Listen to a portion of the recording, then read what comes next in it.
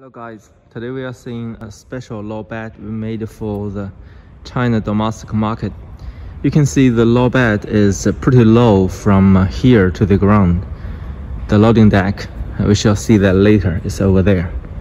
Let's see the gooseneck first. The gooseneck is in the front and without any landing gears. Landing gears is over there because once it touched, it won't separate with the prime mover. Here is the ABS socket and the electricity socket and the braking line connections. This is the ABS light. This is our logo. And here is the rope hook. And on the top is the toolbox. And you can also do the maintenance and open it.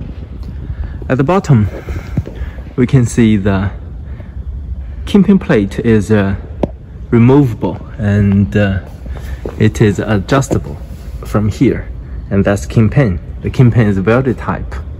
And here is the gooseneck. The gooseneck is 4 ways, like the loading deck. It's 3 meter, 3.2 meter. This one is wider than the others.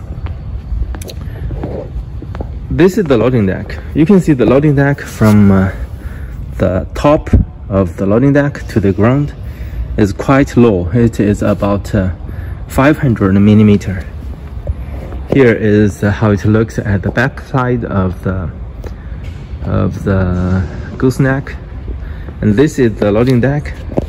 At the bottom is just the plate, and the plate is quite low because we have some other gears you can install into it, and that is removable. This is the supporting beams, 1, 2, 3, 4, 5. 5 supporting beams in the middle to support the 2 main beams. Actually, this is the 1 main beam and that is the 1 main beam, different than the others.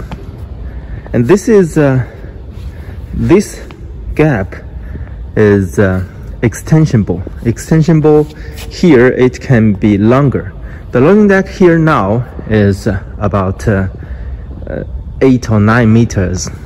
And now if you extend from here and extend from here, this part to the front and that part to the rear, it can be 3 to 5 meter to the front and 2 to 3 meter to the rear. This is the rear of the main beam gap. It is avoiding to attach it in the front, so the front beam can go further and the rear beam can go to the rear. This is this is where you can see the big tires here. It can also carry the helicopter or chopper, something like that.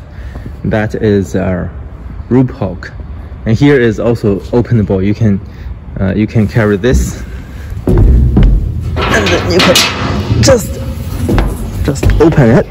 Then you can see inside of it, then do the maintenance and something else. Okay, it's pretty heavy.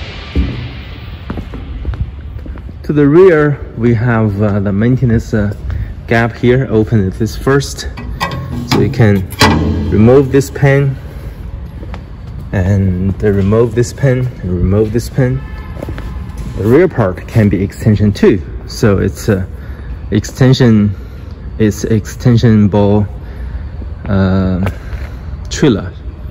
The extension beam box is over here, and the others is pretty same. And that's tire using the airbags suspension, and each axle have 4 tires, and the axle is longer, the Fuha brand. This is how it looks. Okay, I think that would be all for today's video. Hope you guys enjoy our video today. If you have any questions or you want more information, please leave us comments below or contact us later. Thank you very much.